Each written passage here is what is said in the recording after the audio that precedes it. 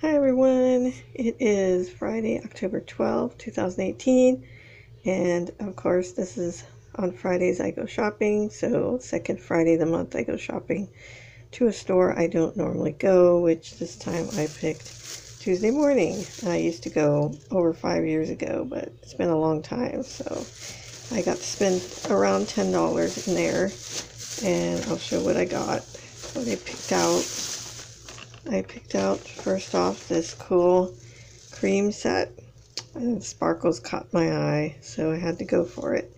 It looks really cute. It says get your sparkle on, and it was running around, I don't know where the price is at, but it was around $6, I think, for this.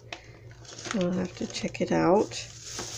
And then my favorite thing that I got from today was this box. I got this really nice box for putting things in. It's really pretty. Don't know if I have it the right way or not. Let's see, I think this is the right way.